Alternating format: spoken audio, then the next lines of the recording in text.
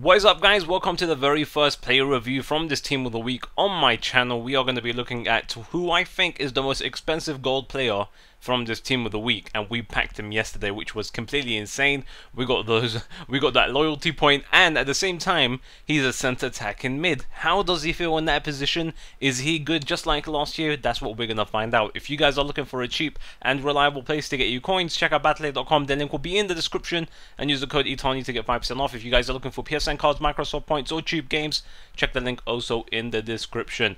So Santi, I tried him out obviously as a center attack in mid. First game, big difference to the team. He made a huge difference. So if you've been trying him out as a left mid and you like him, definitely you would love him in a center attacking midfielder role, because in my opinion, he is the best center attacking midfielder in the Premier League. I have tried Di Maria, tried Rooney. Rooney is a really good one as well. But I don't know, he just seems so awesome. And the best thing about him is his attack positioning. He's always making runs, always there when I really need him. And over the top through balls, this guy acts like a third striker. This is something that I really love about him.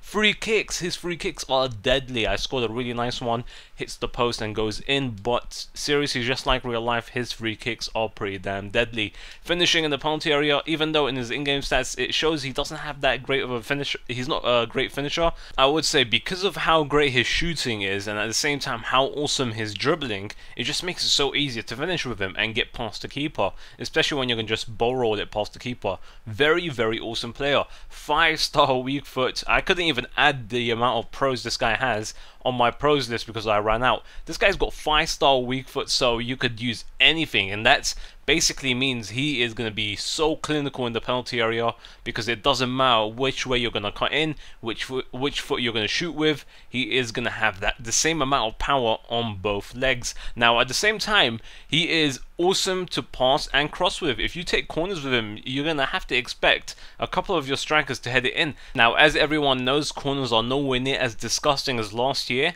but if you curve the corners with Santi, it just makes them a lot easier for your strikers to get in. I don't know, I scored so many corners with Santi just because of him just curving it in. He must have amazing curves. So after I looked at his in-game stats, he has 88 curve, which is pretty insane. So that is probably why. Now, passing and crossing, we already talked about that. But finesse shots, there's a really awesome finesse shot where one of my players just lays it off to him and he doesn't even move. He just finesses it while just standing, and it goes into the back of the net. Now when it comes down to shooting, you will definitely be able to score some nice long shots with him, but you're gonna have to try a bit harder than other players because his shot power isn't the greatest. I think he has 80 or 81.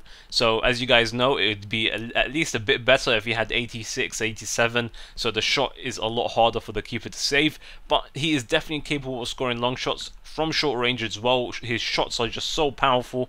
Just make sure you know how to do them right. So does this guy even have any cons? No, not in my opinion. He is the best center attacking midfielder in the Premier League. Try him out because he is definitely worth all the coins you're going to put on him. So I hope you guys enjoyed this video. If you did, I'd really appreciate a like. Let me know in the comment section below who would you like me to review next, and Cazorla gets a perfect 10 out of 10.